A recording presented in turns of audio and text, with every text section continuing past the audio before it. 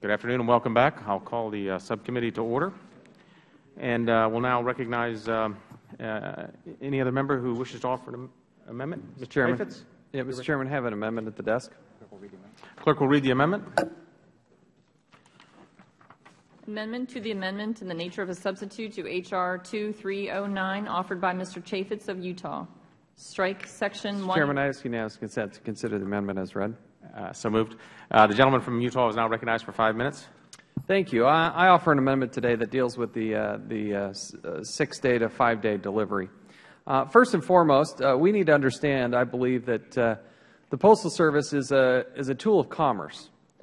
And that approach necessitates that we look at not only the business model, but we look about how we're going to drive not only increasing revenues, or stabilizing, in this case, stabilizing revenues for the Postal Service, but also cutting costs. And I deeply appreciate, I think, the bipartisan approach to making sure the Postal Service is as effective and as efficient as we can possibly be.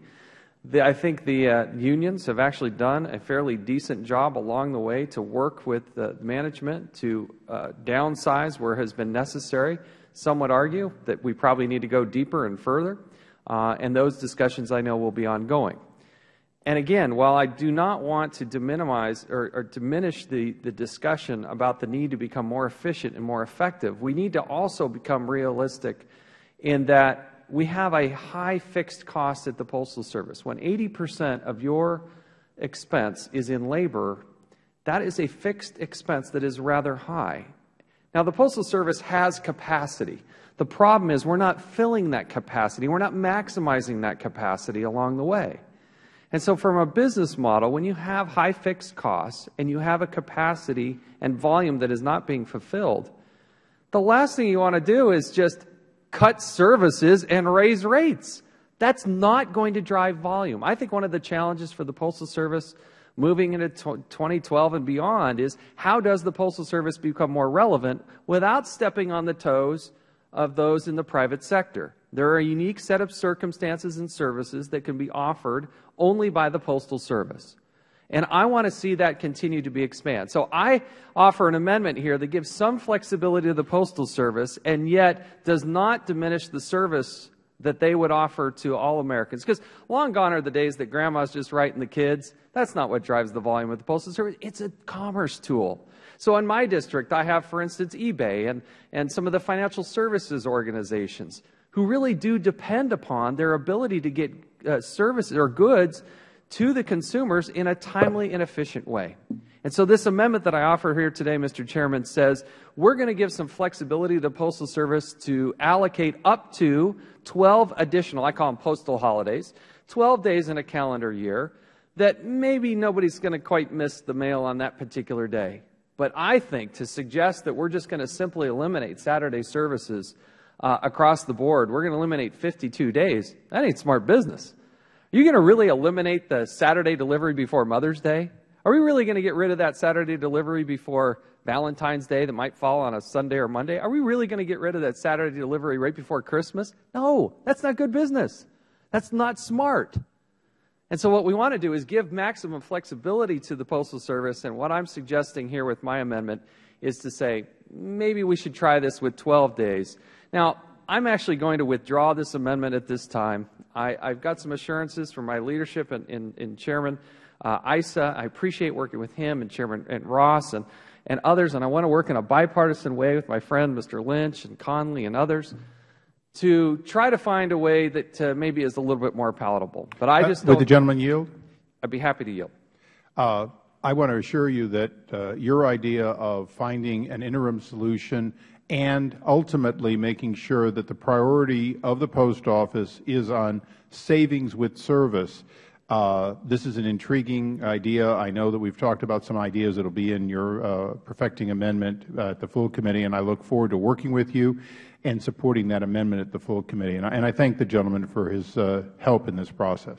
I appreciate yielding back my time, reclaiming my time. I appreciate that, and I think that I want to work with all those involved. But let's also remember it's incumbent upon us to enable and really demand of the Postal Service that we look at the relevancy of the Postal Service. It is a great business tool. It is a competitive advantage for the United States of America. There can be more that we can do with this, and we need to explore all different types of options. One other one that, Chairman, I'll mention real quick in closing here is the cross-functionality with other portions of the Federal Government. If you look at what FEMA is doing to try to recreate what they have to do in terms of mapping and delivery of medicines if there was some natural disaster. If you look at what the Census did, they had to go out and recreate all this thing and go hire hundreds of thousands of people. We already had a Postal Service in place. So we need to look at the cross-functionality as well. But at this time, Mr. Chairman, I appreciate the indulgence of looking here at my amendment. I'm going to withdraw it at this time, and then we'll come back with an adjusted amendment at the full committee level. Before we recognize the withdrawal of the amendment, anybody else wish to speak on it? Mr. Lynch? Yeah, please. Thank you, Mr. Chairman. I just have one quick comment, and that is about the percentage of the Postal Service's costs going to labor. You know, it's pretty basic. The Postal Service picks up the mail, they sort the mail, they deliver the mail. It should not be surprising to anyone that this is a very labor-intensive operation. That's why so much of, you know, if we could find out a different way other than, you know, people going out and carrying sacks of mail and putting it in people's mailboxes, we could probably reduce the amount of labor that's committed to this operation. But so I'm not shocked or surprised that 80% of labor is of the, you know, the cost is going to labor. But thank you. Would the gentleman yield to me?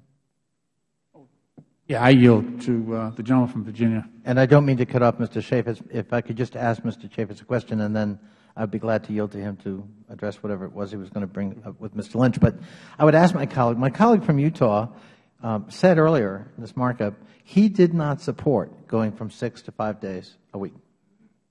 You repeated it. Now, there's an amendment about to be voted on that would take care of that problem very simply.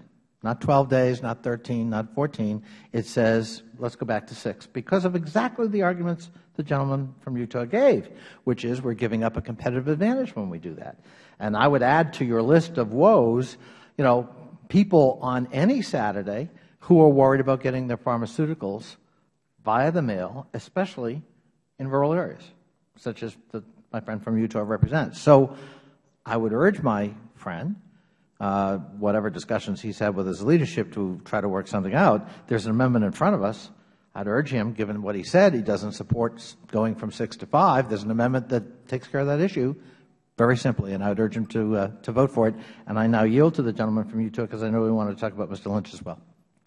And we'll look at that amendment. I'm trying to give some flexibility. I do think there are some times, perhaps in August or June or July, that probably aren't necessarily going to miss it. Isn't necessarily even going to be on a Saturday. It could be potentially on something else. And so, again, I want to further the discussion. I think conceptually people understand where I am. I want to focus in large part on getting to the relevancy. I would also just suggest to my friend Mr. Lynch that it is a competitive world out there, and that's a good thing. And at least the numbers that when you look at with FedEx and UPS and others, their labor costs are significantly less. There's also a layer of bureaucracy and management that we need to continue to look at. It isn't necessarily that person who's working their tail off to get the mail delivered in the middle of a snowstorm. Sometimes there's a bureaucracy and a level of middle management or upper management that is impeding the ability to. So, again, they do a great work. It is still amazing to me when we put a stamp on a letter and it gets to the other end of the country in a relatively short amount of time. And I appreciate the good hard work that they're doing, but we have to be responsible. Reclaiming my time, I yield back to Mr. Lynch. I yield back, Mr. Chairman. Thank you. Thank you. Without objection, then, show the amendment by the gentleman from Utah withdrawn. Are there other amendments? Mr. Davis. Thank you, Chairman. I have an amendment at the desk that I don't know if it was numbered, but it strikes Section 111 of the bill. The clerk will read the amendment. Strike Section 311? 311. Okay. Amendment to the amendment in the nature of a substitute to H.R. 2309 offered by Mr. Davis of Illinois. Strike Section 311 of the bill. If the gentleman from Illinois is recognized for 5 minutes. Thank you, Mr. Chairman. and I want to thank you for the opportunity to present this amendment to repeal Section 311. As an original sponsor, co-sponsor of the Postal Enhancement and Accountability Act of 2006, which was just 5 years ago, and as a former postal employee, I am personally committed to doing all that I can to create a dependable, robust, and efficient postal service. However, there are many key elements in this bill that create an unfairness doctrine in diminishing the worker protections that I feel are necessary in a 21st century work environment. Section 311 simply is an unnecessary reform of the Federal Employee Compensation Act, specifically targeting postal employees and crippling worker protections. And if the concern is in reforming FECA, we should look at the entire Federal workforce and not just postal employees. And so one would have to wonder and ask the question, why are postal workers singled out? Having served as a postal worker, I personally know of how labor-intensive it is to move and deliver mail to every citizen in the country. Regardless of inclement weather conditions, postal sorters, handlers, and processors, and letter carriers deliver mail 6 days a week. The postal workers deserve the same workers' compensation protections granted other Federal workers. We all hold a responsibility to ensure injured and disabled workers in the line of duty are compensated for their service with a fair compensation plan and not the threat of a reduction in payments. Section 311 does the opposite, and I encourage us to repeal it. I think that basic protection and fairness in the workplace is what makes our country the country that it is. It makes our productivity what it is. And I would think that it would certainly make good policy to repeal Section 311 and give the postal workers the same treatment as all other Federal employees and all other private employees. And so I would urge passage and yield back, Mr. Chairman. Does anyone wish to speak on the amendment? Please, Mr. Lynch.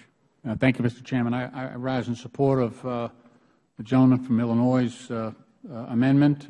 I want to repeat, or at least reiterate my reservations on a point of order on this section being included in the bill.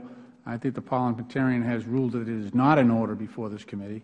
It is in the jurisdiction of others, but I think that Mr. Davis's motion to strike would certainly correct that defect. He has correctly raised the issue of treating two sets of employees differently for performing the same, basically the same work. I think that the Department of Labor has already expressed concerns about being able to effectively and efficiently operate separate workers' compensation systems with varying benefit levels and medical treatments for different sets of employees. I also think there are better ways for us to address the issue of workers staying too long on workers' comp and resisting retirement. But, however, this is a labor-intensive job that they are engaged in. And, again, I repeat my objections to this section being included in the bill as it is within the jurisdiction of another committee, two other committees, Ways and Means and the Labor Committee as well. But I thank the Chairman for yielding me this time.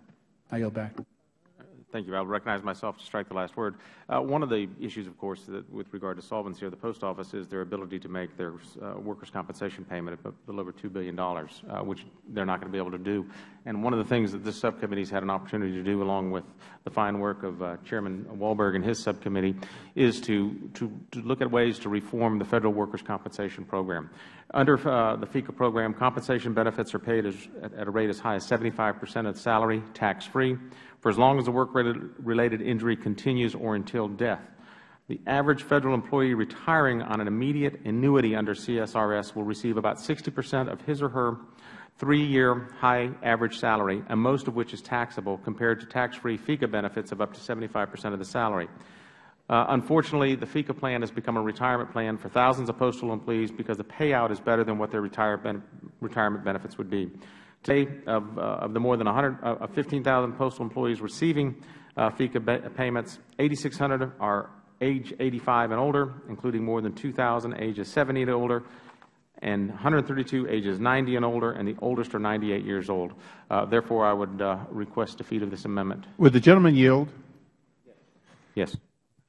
I think this is such a, you've said it so well, it's so obvious that the other committee who could have acted on this as part of their broad jurisdiction for Federal employees did not. Now, I have spoken since the last part of this markup with the Chairman. His intention is to do it, but right now he's sitting with a GAO study. I believe the place marker of the jurisdiction of this committee, saying in no uncertain terms this cannot be kicked down the road forever, is important. I'm going to speak to the GAO and try to get that 6-week prediction of the number that this reflects that they asked for. The study moved up. As we already determined, it is fully within our jurisdiction. We have an absolute right to do what we're doing, just as they had an absolute right to do broad change in FECA that would have affected Postal employees. Therefore, I'm going to side with the Chairman on defeating this amendment, because this is a problem that needs to be fixed. As I said earlier, though, I look forward to working with the committee, the other committee of jurisdiction, because if they can act in a timely fashion, we would be happy to have them do a separate bill. But I think as the committee of exclusive jurisdiction of the Post Office, to not talk about what the Chairman just talked about and make it clear that you cannot have people 85 years old, 98 years old in a couple of cases, simply receiving tax-free payment instead of being dealt with in a proper fashion, and then put it on the back of the ratepayers. So, Chairman, I applaud you for your statement. It was absolutely right. I'm voting with you. The time may come when another committee picks up a bill that would take care of this, but right now, all we can really do is move this to the full committee, work with the GAO to get a study. I'm perfectly willing to pull this out. It is not a big amount of savings. But at the same time, Mr. Chairman, I think we have to leave it in to make it clear that this is a problem that needs to be fixed, that in fact the $50 or $100 million a year is money that the ratepayers should not be paying, and it should be resolved to the benefit both of the disabled and, in fact, the ratepayers. So, Mr. Chairman, I strongly support it, and thank you for yielding the time. Mr. Chairman. Thank you. The gentleman yields back. The gentleman from Virginia, Mr. Conley. Thank you, Mr. Chairman. Just briefly, I appreciate the words of Chairman Issa, but the fact that we may feel strongly about something is not to be construed as asserting jurisdiction over that issue. And when we have apparently an opinion from the House parliamentarian that this falls beyond our jurisdiction, if we're going to start to legislate on areas that don't fall within our legislative jurisdiction, where does that end? There are weapon systems we may like or not like. Let's mark up a bill on that, irrespective of the feelings of the Armed Services Committee or their schedule. I don't know. Well, we can get into the Judiciary Committee and the Financial Services Committee's jurisdictions while we're at it, because they've been too slow by our standard in marking up their respective legislation, and therefore we're simply going to assert universal jurisdiction. I think when we do that, it taints our own process, and I think we should tread lightly when we try to do that. And I'm going to support the amendment for lots of reasons, but I think Mr. Lynch has a point with respect to cautioning us about proceeding on this particular section when we've already received an opinion from the House parliamentarian. I would yield to Mr. Lynch. Thank you. Mr. Chairman, just a couple of points. One is it's just a small matter, but I believe we may have recited the fact that the Post Office did not make this $2 billion payment. I believe I got a letter yesterday or the day before that they had indeed made the payment. So I wasn't aware. Okay. I know that was the case. That's why I didn't, yeah. So I just want to forgive them for that. They've made it. That's wonderful, yes. Yeah, it is wonderful. The other point is that, I'm just not sure from a parliamentary standpoint if we improperly consider matters that are not in order in this committee, what does, when we report this bill out, whether favorably or unfavorably, what impact does that have when this committee reports out a bill that has not been considered under the rules and has been ruled out of order by the parliamentarian? I'm just opening. Would the gentleman yield? Oh, yeah, I would. I would. We have jurisdiction over the Post Office and the personnel. Ultimately, we have exclusive jurisdiction over the Post Office, but less than full exclusive jurisdiction over Federal employees. That creates a shared jurisdiction. There is, in fact, an ability for the Ed and Labor to act. There is an ability for us to act. The parliamentarian will make a decision at the point that this is reported to the floor on whether or not, 1, a point of order there, 2, a sequential referral. At this point, this committee has a response. We had a placeholder in the original bill. That placeholder was pretty easy to see. It did not trigger a sequential referral. At the end of the day, I want Ed and Labor to look at this. But quite frankly, what they've done is they've asked for GAO to do a study. We're going to move that study up because we believe we can from 6 weeks to 2 weeks, which I believe will give us some real understanding. It is my preference that if Ed and Labor can take up this independently, we're happy to. But we cannot tolerate the Post Office paying for a failed system just because it's not fixed. And I would remind the gentleman, and I appreciate your yielding, we have the ability to take the postal workers right out of this system. So we have the ability to take them out of a system, and yet you would have us not try to do something to reform it. That's one of the reasons that we're taking it up. We can and will, if we need to, take the postal workers right out of the system if it means that that allows the postmaster to ultimately eventually get the savings by not having people in limbo at a cost of $100 million a year. I believe his time's expired, but I will. Well, look, all I know is what the rules are, and the rules say that section of Title V is in the exclusive jurisdiction of the Labor Committee, and that, as the parliamentarian has correctly ruled, it's not correctly before this committee. That's all I'm saying. Well, and if we're having all this debate and wasting a lot of time on a motion to report out of committee a bill that has not been properly considered, well, that's not really smart. And I appreciate that the gentleman is saying the other committee maybe punted, rather than address the issue and referred to for a study, and that takes time. And I agree.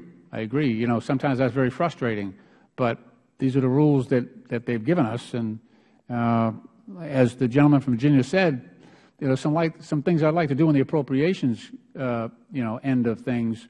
If we could do those in this committee, that would be a great thing too. But we just are prevented from doing so. Thank you. Thank you. The gentleman from Michigan, Mr. Wahlberg, is recognized. Thank you, Mr. Chairman. And I'm not a punter. In fact, I wasn't on the football team. I was a wrestler. And we're willing to wrestle with issues. The fact of the matter is, on Ed and Workforce Committee and on the Committee on Workforce Protection that I chair, it was our sincere efforts that it would be bipartisan. It would be an issue that we work through together in the entire Federal workforce, which takes in the Postal Service as well. It was not an attempt to punt, but it was an attempt to work with both Chairman Klein, Ranking Member Miller, and on my subcommittee, Ranking Member Woolsey, to, if we could, with full facts and figures in front of us, come up with a solution that did take in the entire Federal workforce and do it in a proactive, productive way.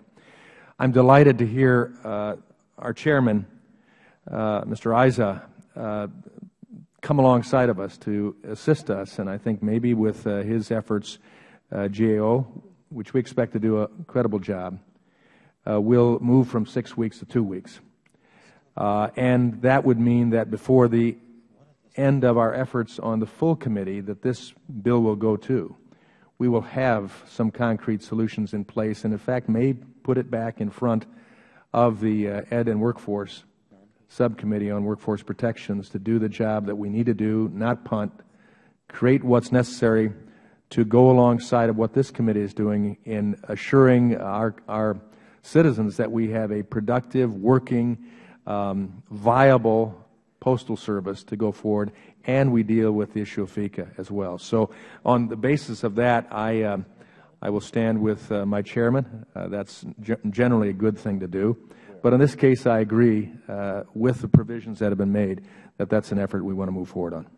Okay. Will the gentleman yield? I will. Yeah. I withdraw the pejorative term punt. I'm sorry that I referred to you in that fashion. I didn't know you were here. Will the gentleman yield? I reclaim my time. Does that make a difference if I'm here or not? No. I'm kidding. I yield. Kidding. I thank the gentleman. Thank you. Are there anyone further to speak on the amendment? Seeing none, the question is on agreeing to the amendment offered by Mr. Davis. All those in favor signify by saying aye. Aye. All those opposed, no. No. In the opinion of the chair, the noes have it. Mr. Chairman. Mr. Davis? I ask for a recorded vote. A recorded vote on the amendment offered by Mr. David will be postponed pursuant to the committee rules. Are there other amendments? Chairman. Mr. Davis, you recognized? Another amendment.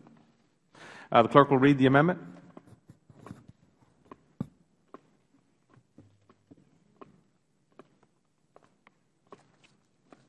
Amendment to the amendment in the nature of a substitute to H.R. 2309 offered by Mr. Davis of Illinois. Strike Section 403 of the bill. The gentleman from Illinois is recognized for 5 minutes. Thank you, Mr. Chairman. And my amendment is to strike Section 403 of H.R. 2309. Section 403 will phase out postage rates that facilitate the ability of nonprofit organizations, churches, and other faith-based institutions to effectively do charitable work in America in helping the poorest and the neediest people. Given this tight economy and high unemployment, nonprofit organizations and faith-based institutions are called upon to do more to ease the burden of our citizens who are afflicted with diseases, mental and physical disabilities, disaster, drug addictions, reentry, homelessness, and poverty. How can these organizations who provide so much assistance to others be called upon yet to share again a high-cost burden that tax their efforts? This is just not fair, nor the right thing to do, let alone to think about it. We must be cognizant of how Section 403 rate preferences for nonprofit advertising of H.R. 2309 will impact our nonprofit and faith-based organizations who receive charitable contributions from the average citizen to help others. For example, this provision would cost the March of Dimes Foundation an additional $1 million in postage expenses in the first year of implementation. As a result, the Foundation would have to drastically cut mail volumes across the board, which in turn would mean dramatic loss in donor support. As you may know, the March of Dimes direct mail programs is the second largest source of funding within the organization, which provides life-saving research efforts for women, infants, and children. Last year, the American Lung Association mailed about 40 million pieces of mail that cost approximately $6.3 million in postage. Section 403 would equate to a rate increase for the American Lung Association by 35%. According to the Lung Association, this imposed rate hike would significantly cut back their mail volume and significantly reduce their donations to fund research projects to improve treatments and find cures for more than 37 million Americans. There are many more examples of how Section 403 can hinder the efforts of many nonprofit and faith-based institutions from helping people through charitable donations. And so I reiterate the importance for not supporting the provisions Section 403 of H.R. 2309. The Congress established nonprofit rates in 1951. Those preferred nonprofit rates have been reauthorized by Congresses and various presidents until this day, 60 years later. The reason is simple. Nonprofit organizations provide needed support and services for the American people, programs that government cannot provide. During these difficult times, nonprofits are being called upon to provide even more support for a growing number of Americans. The mail remains a vital means for nonprofits to communicate and raise precious contributions needed to continue their missions. It is illogical and unfair to eliminate nonprofit postage rates, resulting in massive postage rate increases. It would cripple nonprofits and sharply reduce their ability to benefit American society. At this time, when so many Americans are suffering, I would urge that we not further penalize their ability to get help by increasing the rates for nonprofit mailers. I would urge support of this amendment and yield back my time. I thank the gentleman. Any other members desire to speak on this issue? I recognize Mr. Lynch. Thank you, Mr. Chairman. Thanks for yielding the time. While I largely agree that the Postal Service should work to ensure that mailing products cover their full costs, I do recognize Mr. Davis's point that the specific challenges increased postage costs may have on nonprofit mailers, given the present state of our economy and the current financial challenges that some Americans are facing.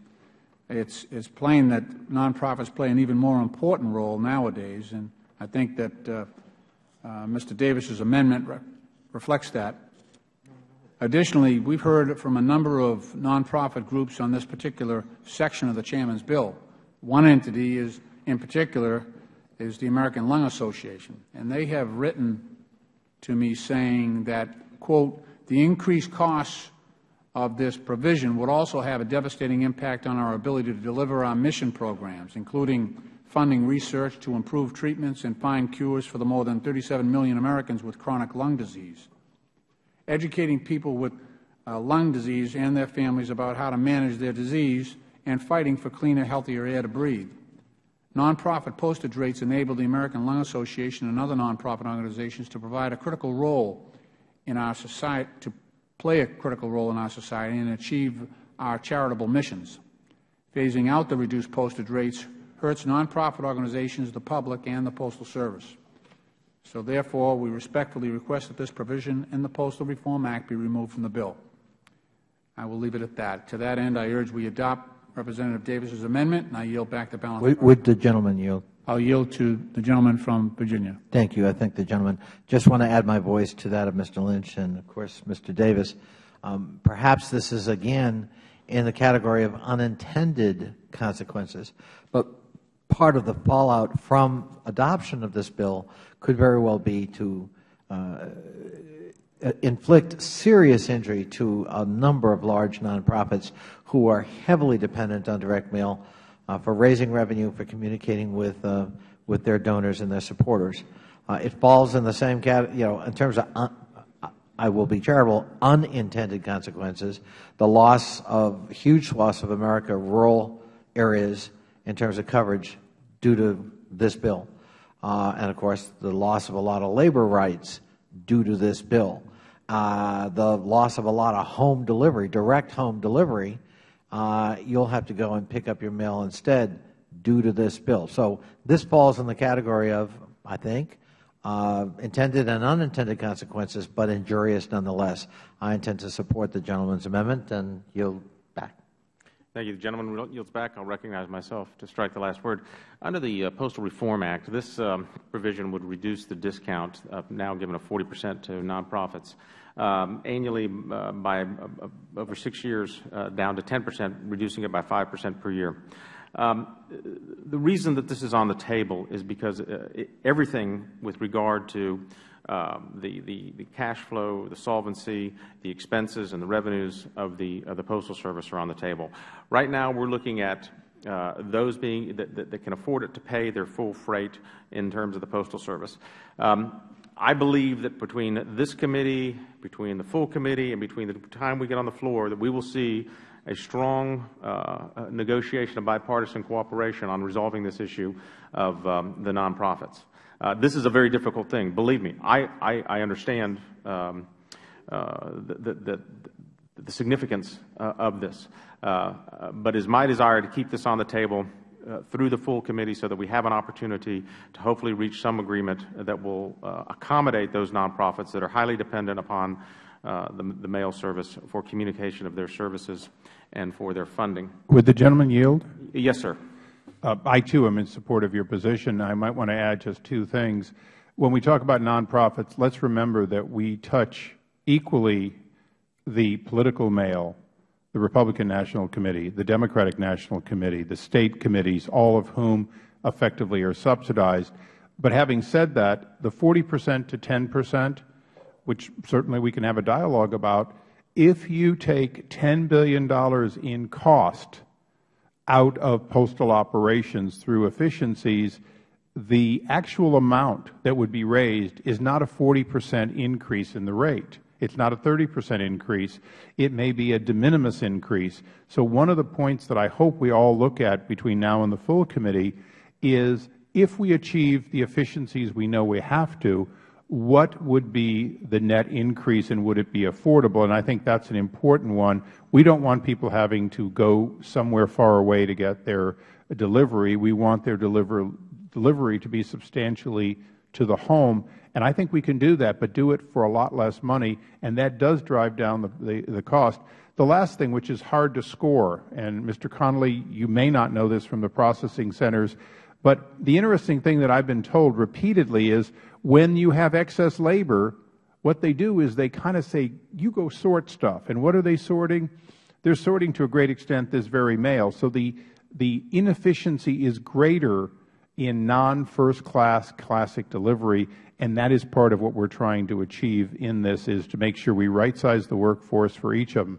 So I stand with the Chairman. I know he's right on this issue. At the same time, I know he cares about not hurting the nonprofits. I'm not sure where he stands on not hurting the RNC and the DNC. That's a separate subsidy that I'm not sure the American people are as sympathetic about. With that, Mr. Chairman, I yield back. Mr. Chairman, if you would allow me just a light moment, I would say to my friend from California, if we could just cut in half which of those political entities are affected, I might support the provision. Thank you. The gentleman has yielded back. Is anyone else wishing to speak on the amendment? Seeing none, the question is on agreeing to the amendment offered by Mr. Davis. All those in favor signify by saying aye. Aye. All those opposed, no. No. In the opinion of the Chair, the noes have it. Mr. Davis? A recorded vote has been requested. A recorded vote on the amendment offered by Mr. Davis will be postponed pursuant to the committee rules. Are there any other amendments? Mr. Lynch? Yeah. Mr. Chairman, I have an amendment at the desk. I believe it's designated amendment number 29. The clerk will read the amendment.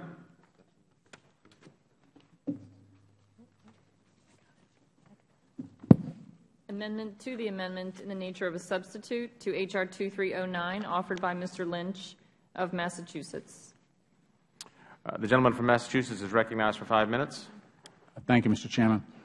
Originally, this amendment, the operative language in this amendment struck titles 1, 2, and 3 of the underlying bill. However, after our discussion regarding the overpayment due to the Post Office regarding the FERS overpayment, which is about $7 billion, and the discussion about a possible way to work that out so that we might use part of that money to sponsor a early retirement program, since that is the Post Office's money, and it would achieve the objective of reducing the size of the Postal Service by offering an early retirement incentive. What I've done here is, rather than strike sections 1, 2, and 3, I've simply redrafted this to put this language regarding the FERS overpayment at the end of the bill. So everything in the bill would remain as is, except the language here would direct that the overpayment of the FERS obligation by the Post Office be used for the purpose of sponsoring an early retirement system for those employees who are already eligible for full retirement. So that's basically what would happen here. And would you yield? I sure will. So your amendment then would take whatever amount is in FERS that may be deemed to be an overpayment and put it towards incentivizing early retirement. Well, it would give. It would. That's correct. It would provide voluntary separation incentive payment as established under Section 3523 for eligible employees, those that are qualified to retire, and providing voluntary separation incentive payments as established under 3523 in conjunction with voluntary early retirement authority for eligible employees. It's already, part of Title V, I believe. Yeah, Title V. One more question, would you yield? Sure. What if there is not a surplus? No, this is the part that's already been agreed, that the basic calculations of FERS has been established that there's an. And I guess my question goes to that calculation is from 2009, and I'm assuming that it shows that there's still a surplus if there was a surplus. I guess what I'm saying is that where are we if we have an up-to-date calculation? Well, it would require a calculation of the surplus. And the amount, if there's zero surplus, there's nothing to fund an incentive. So it just says that the amount of those surplus postal contributions shall be used by the United States Postal Service for the purpose of, as I said before, a voluntary separation incentive payment as already established under Section 3523 of Title V, and B, providing voluntary separation incentives as established under Section 3523 in conjunction with a voluntary early retirement authority for eligible employees. So those two groups are those that are eligible for retirement and those who are almost eligible for retirement. I think those are the two groups that are defined in those sections of Title V. Are there any members wishing to speak? I'll recognize myself to strike the last word. My concern with the amendment is the fluid nature of FERS, that it's dependent on market actuarial studies, market returns, and what may be deemed to be an overpayment at one point may deem to be an underpayment depending on market conditions.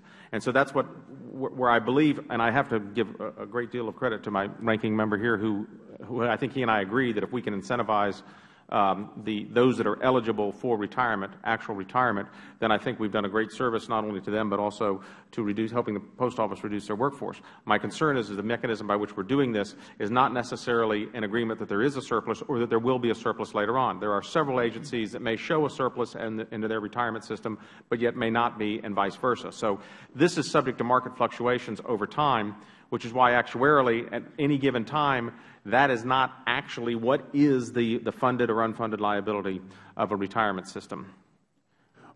Would the gentleman yield? Yes, I will yield. But it only deals with a surplus. So if there is zero surplus, there's nothing to hand out. You're not at risk.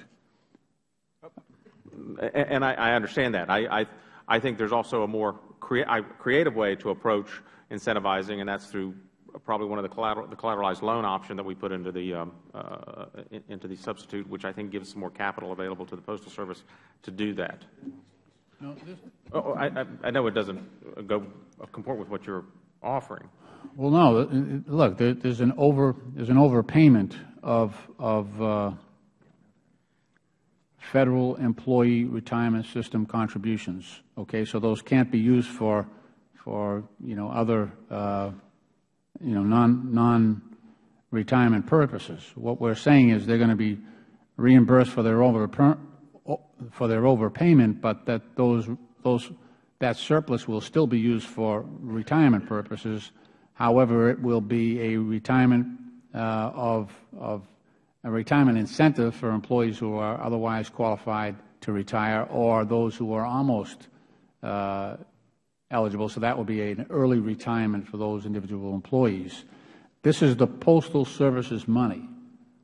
That's why it's a surplus. It's over what they were normally required to contribute, and so we're restoring it to them, and we're directing them to lower their workforce, which is the object of what I believe the gentleman's bill directs. We're trying to meet the goals of the legislation, but instead of using taxpayer money as the underlying bill would require, it would require us to borrow $10 billion in taxpayer money to give to the Post Office.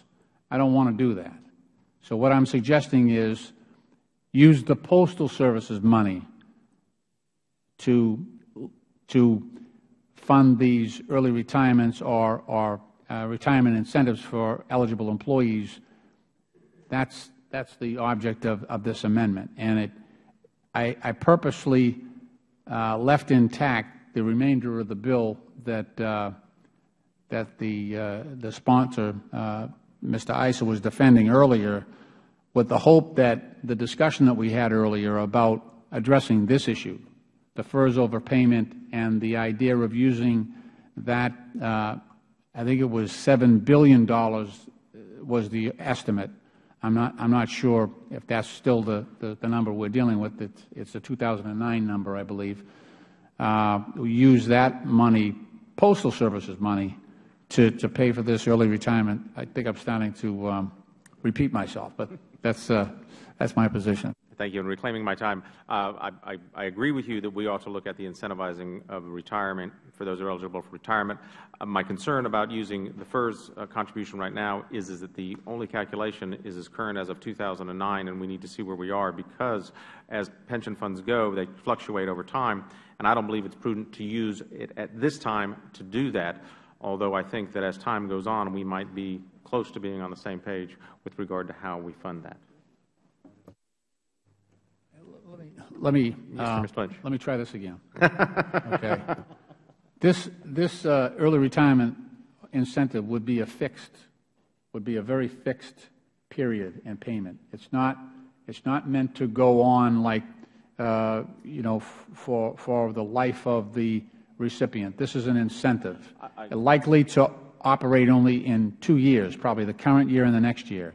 There would be a certain amount of money put aside from the surplus, so you're not extending any obligation beyond what you have. Now, it may be $7 billion, it may be $5 billion, but what we're saying is whatever is physically there that is owed to the Post Office, direct them to use that for an incentive program for retirement for some of these 120,000 employees that they want to move off their payroll. We would not be obligated beyond what we agreed, what Democrats and Republicans agreed to obligate for that purpose. So there is no unfunded liability. It is contained. It's contained within the amount as defined as a surplus of contributions by the United States Postal Service to the Federal Employee Retirement System. I hope I'm making myself clear. I'm sorry. And I understand your position. My position, to fundamentally and as simply state it, is to say, what if there is no surplus? Do we have a surplus today? Did we have a surplus in 2009? Do we still have one today? And if we use these funds that we allege are a surplus, where are we going to be 5 years from now if it's now an unfunded, and do we have to come back and go higher for pre-funding? That's my concern, is that while I laud the efforts to provide the funding for an early retirement, my concern is that the source of those funds might have unintended consequences down the line if it creates an unfunded liability for pensions, and it also does not take into account where we are as of 2011, only as of 2009. Let me, one more time. Look, the obligations that we're asking the Postal Service to make here is with its own money.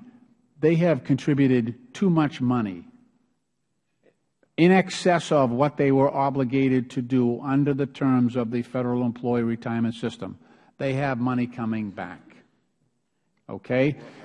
That's the issue. And that's as of a date certain, and of a specific amount certain, that they will have due back to them.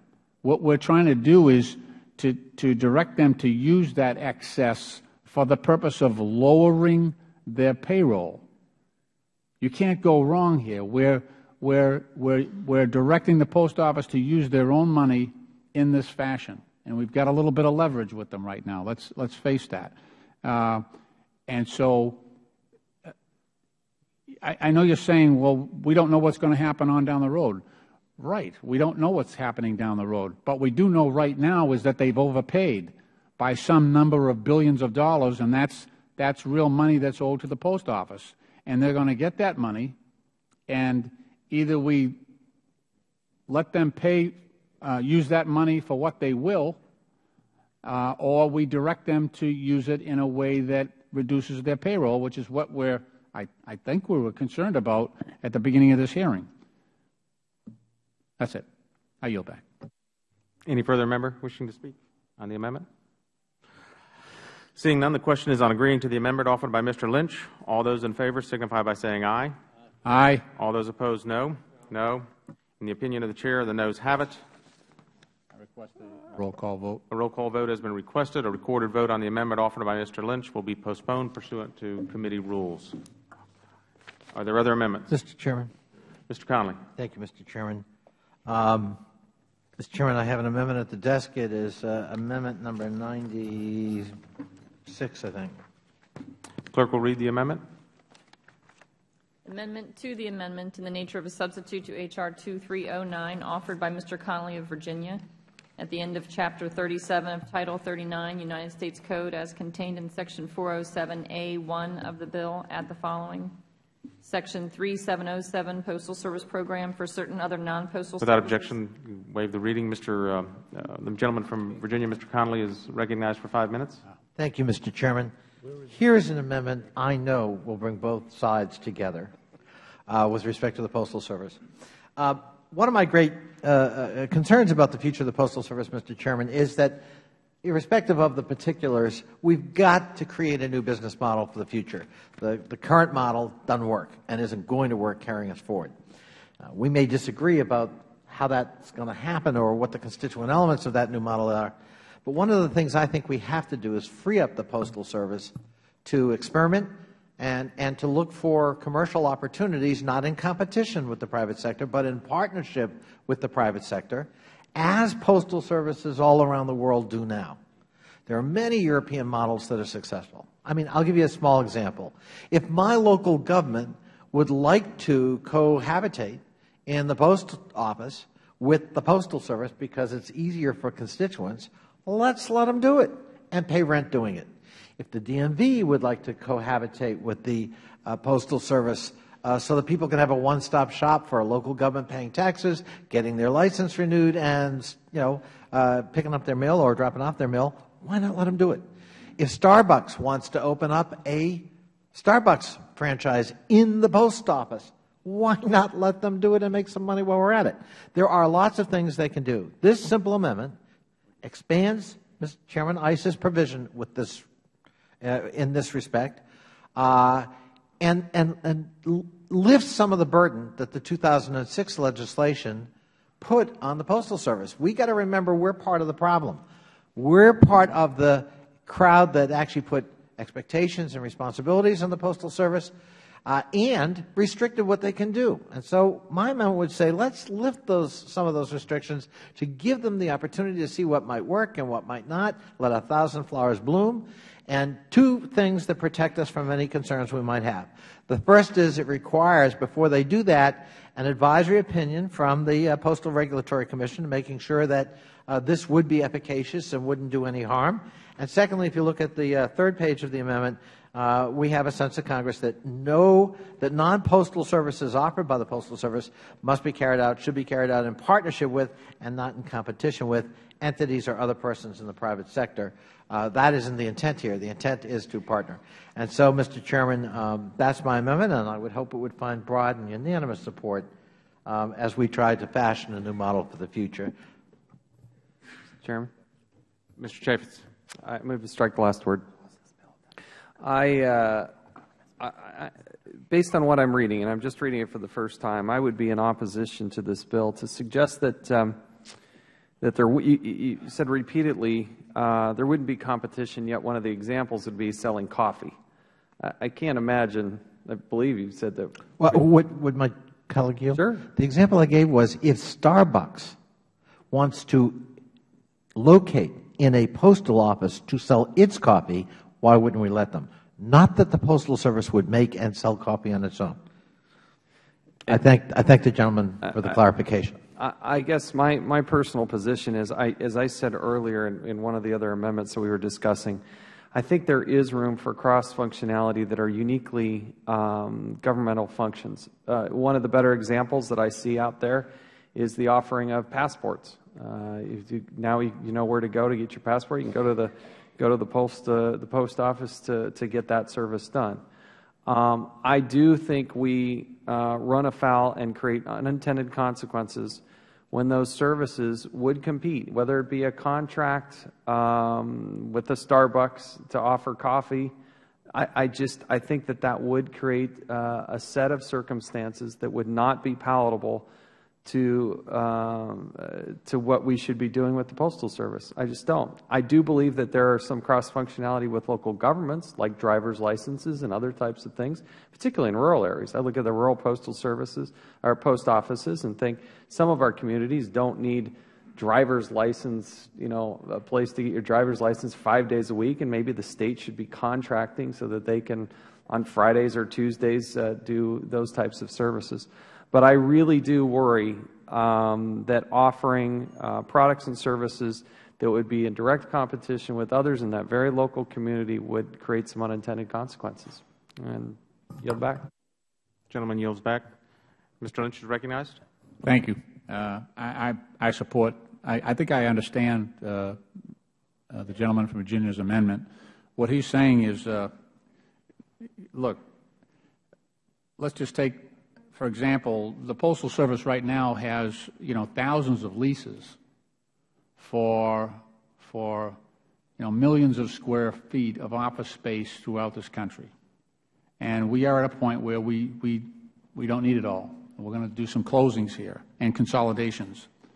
What the gentleman, I think, is suggesting is that right now we have shackles on the Post Office. We don't let them sublet any of their property or release, sublease, I guess, any of their property to others, even though they may have a very low lease for 30 years and could make a huge profit on that.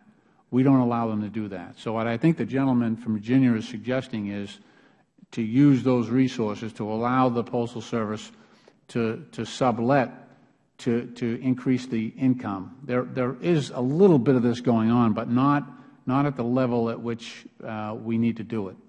Will the gentleman yield for a moment? Of course, yeah. Question, conversely, would you support the Postal Service contracting and expanding into more retail outlets?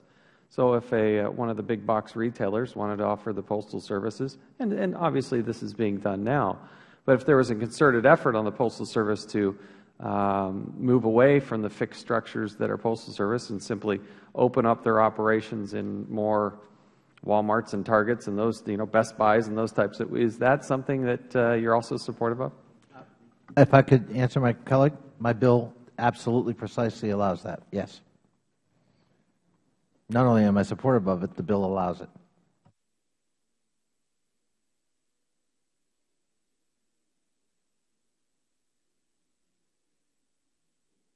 That is why, Mr. Chairman, I am absolutely certain upon reflection we'll have unanimous support on your side of the aisle for this simple but thoughtful amendment. Thank you. And I'll recognize myself to strike the last word. While I have to give a lot of credit to my colleague from Virginia for his entrepreneurial thinking and innovativeness out of the box, I must restrict my thinking to, of course, that this is the Postal Service, and now putting them at a competitive advantage in areas in which they are not accustomed to in this broad language is not really, I think, a good idea. I think that the business of business should be left up to business, and while the Post Office has a defined market, 150 million households a day, provide a great service, I think giving this broad authority for them to enter into non-postal transactions, retail outlets, using their technology processing facilities could have some unintended consequences that may be counterproductive and actually give an unfair competitive advantage to, I think, business functions that the Post Office should not be engaged in, and I would recommend defeat of the amendment. Mr. Chairman, would you allow a response? Please. Thank you, Mr. Chairman. I respect your point of view, but I think you've actually really given voice to precisely the philosophy here in Congress that has gotten the Postal Service into trouble. You can go all over Europe, you can go to many other parts of the world where this is not a novel thought. The idea that what if a private entity, I'll use Starbucks as an example, says, you know, the Postal Service is so centrally located, we want to put a facility in there. And the bank says, like it does with grocery stores, we'd like to put an ATM machine there to make things more convenient for our customers, just another commercial outlet, and we'll pay the Postal Service rent in order to do that, a source of revenue. That doesn't compete with the private sector. That's the private sector actually saying, this is a location we find desirable. To constrict the ability of the Postal Service not to be able to do that, to deny them possible revenue, is frankly turning our back on the business model of the 21st century, and I think very harmful to what we say we want to do, which is to put them back on their feet and put them in a new direction. So I would hope we will adopt the amendment. I thank the Chair's indulgence. The distinguished lady from the District of Columbia, Ms. Norton, you're recognized. Well, frankly, first of all, I apologize that I could not be here during most of the debate. It's a very important committee meeting, and there was no way I could be here, or I would have been. I was a little surprised, Mr. Chairman, to see that you were not sympathetic to this business-oriented innovation that my colleague has brought up. In fact, I was going to, I myself had an amendment along those lines. Far from being anti-competitive with some retail being able to do it and others not, that could be made a competition. Instead of designating a particular retail, they would then have to compete for the post office business. That would make it fully in concert with the way we do business in the Congress and the way the private sector does business itself. So I think it is a very salutary amendment, and if the point is to provide some services like stamps to people who would otherwise not have them, I can't imagine why this wouldn't be the thing to do. And thank you, Mr. Chairman.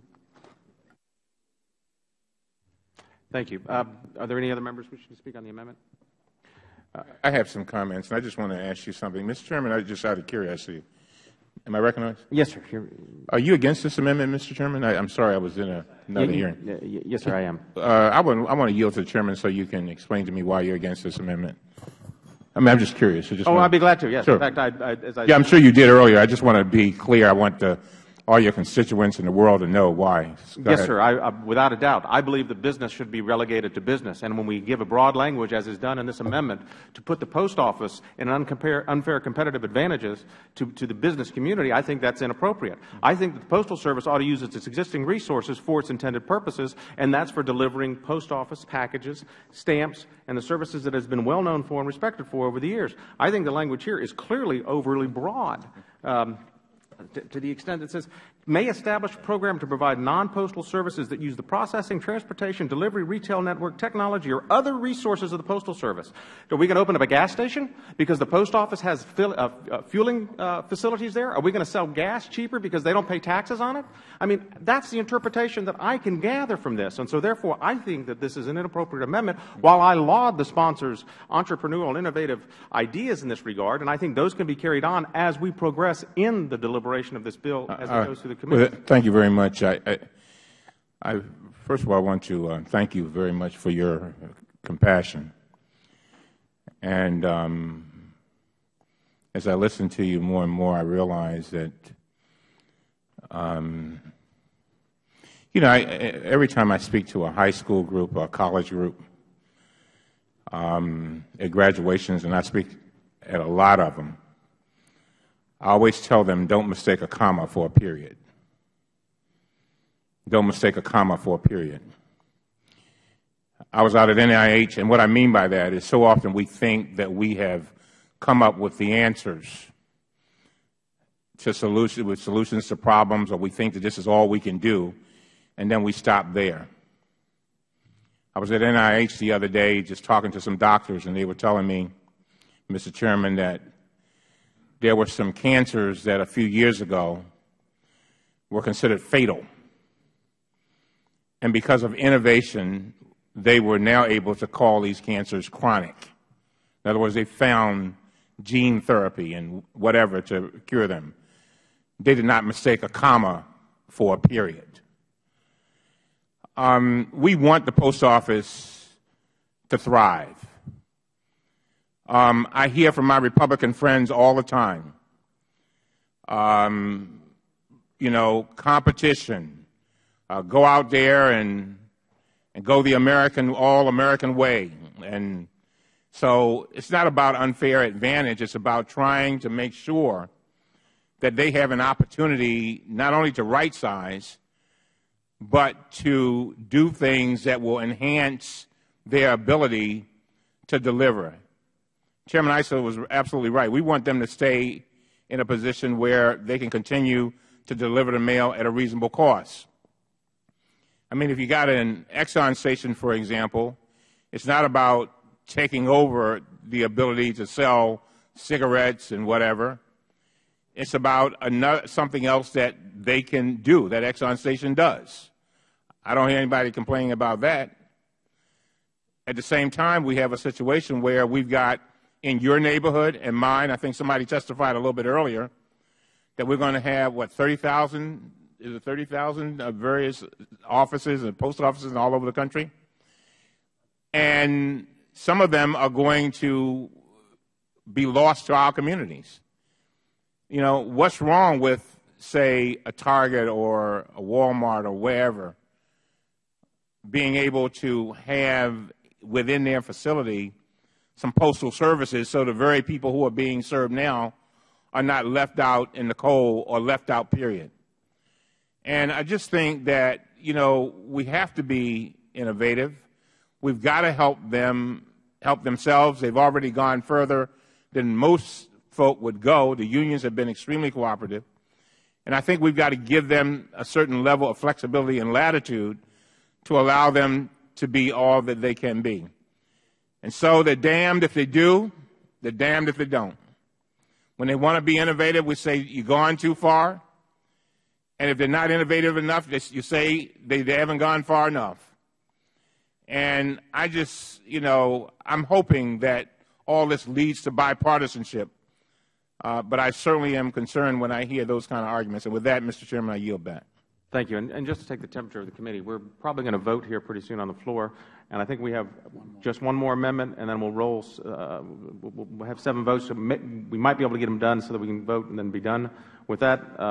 Being nobody else speaking on the amendment, the question is on agreeing to the amendment offered by Mr. Connolly. All those in favor signify by saying aye. Aye. All those opposed, no. No. In the opinion of the Chair, the noes have it. Recorded vote has been requested. Mr. Chairman? Yes, sir. I understand the desire of the Chair to be a loyal soldier, but there are 5 Democrats who just said aye in a voice vote and 4 Republicans who said nay. I would ask respectfully the Chair how he can, with a straight face, declare the nays have it. Well, it's real easy. I wasn't looking at that. I had to listen. That's why it's a voice vote. That's and a recorded vote, I assume, is requested, and a recorded vote will be offered by Mr. Connolly, will be postponed to I thank the Chair. Shortly. Mr. Lynch, you are recognized for your amendment. Thank you, Mr. Chairman. I have an amendment at the desk. I think it's number 26. The clerk will read the amendment. Amendment to the amendment in the nature of a substitute to H.R. 2309, offered by Mr. Lynch of Massachusetts. I ask unanimous consent that the amendment be considered as read. Right, Section 113 of the bill. Thank you. The gentleman from Massachusetts is recognized. Thank you, Mr. Chairman. This amendment would strike Section 113 entitled More Cost-Efficient Postal Service Contracting. Regrettably, Section 113 of the bill seeks to ensure that the United States Postal Service contracts will no longer be subject to Federal prevailing wage requirements. The Federal requirement on prevailing wages helps ensure that fair wages for workers on Federal construction projects are paid. This notion should hold true for work performed on postal-related projects as well.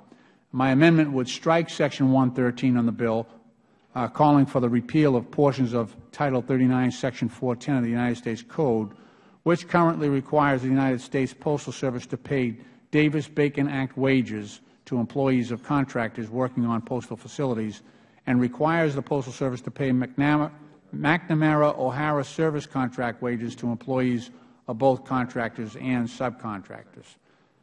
As many of us are aware, Davis-Bacon prevailing wage provisions ensure that Federal contractors performing work on specified construction contracts may not pay their laborers less than their prevailing wage and rates for fringe benefits for corresponding classes of laborers employed on similar projects in that area.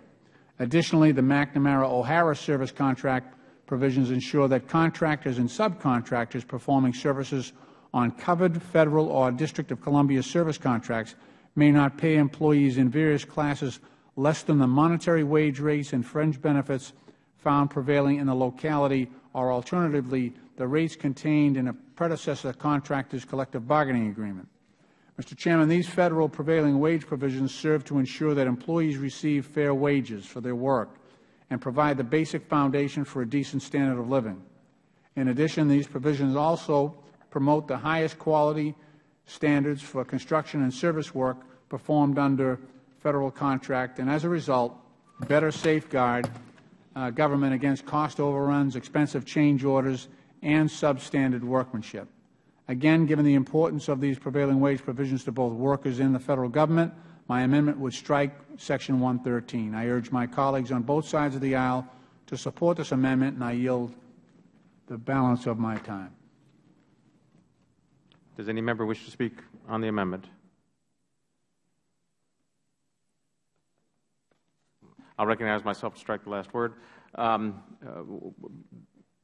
What we're trying to do is reduce the costs. That's been the focus of this entire bill. It is in an effort to try to make sure that we make the Postal Service solvent, that they live within their means, that the rate payers can sustain the expenses of the United States Postal Service. It is estimated by the Inspector General's office that this would save $675 million in asking for a market rate as opposed to a prevailing rate under the Davis-Bacon Act. Those areas of the country where the market rate is appropriate, whether it be a prevailing wage or whether it be a lower wage, let the market bear that. And that's what this bill allows to do. It gives the Postal Service that flexibility to enter into these contracts at the market rate as opposed to the prevailing rate. So therefore, I would urge its defeat. Chairman. Mr. Cummings. May be recognized. Thank you. I want to thank the ranking member for his leadership on this matter, and I want to thank him for his amendment. Section 113 of the amendment, in the nature of a substitute, is yet another attempt to lower the wages and benefits of workers to their detriment. I've said a little bit earlier that I'm wondering whether we have a compassion deficit here. People still have to buy bread. They've still got to take care of their kids. They've still got to pay their mortgages if they still have a house. They've still got to take care of the things that most people take care of. And then they also told in the last amendment that the Post Office can't do very much of innovative things because we're worried about competition. And then so I guess what we do is we not only tie their hands behind their back, put shackles around their feet, and then say, you know, best of luck. And then say, by the way, we want to reduce your wages at that. There's something awfully wrong with this picture. And I'm begging and I'm hoping that the press picks up on this. I'm serious. Because at some point, we have to have a level of compassion for people in this country. Every day, I mean, we read, Mr. Chairman, about how people, the latest rate of poverty, 46.2 million in this country. Rich getting richer, poor getting poorer. We are a better country than that, and we can do better. And so I'm not inclined to support a provision of legislation that will allow contractors to pay their workers substantially less than what other similarly situated workers receive. And so with that, Mr. Chairman, I support the gentleman's amendment. I want to thank the gentleman for consistently standing up for workers. Consistently standing up for workers. I believe that Mr. Lynch gets up every day trying to figure out, and first of all, understanding that we have one life to live, this is no dress rehearsal, and this is that life. And trying to make sure that folks live the very best life that they can. And I think this is another effort in that vein, and again, I applaud him, and with that, I yield back. Thank you, Mr. Cummings. We have been called to vote on the floor. Are there any other members who wish to speak on behalf of this amendment? Seeing none, then the question is on agreeing to the amendment offered by Mr. Lynch. All those in favor signify by saying aye. Aye. All those opposed, no. No. In the opinion of the Chair, the noes have it. A recorded vote has been requested on the amendment offered by Mr. Lynch and will be postponed until pursuant to committee rules. We'll go vote now, and then once we finish, we'll come back, and there being no more amendments, we'll have the roll call votes on all 7. Okay. Thank you. We'll stand in recess.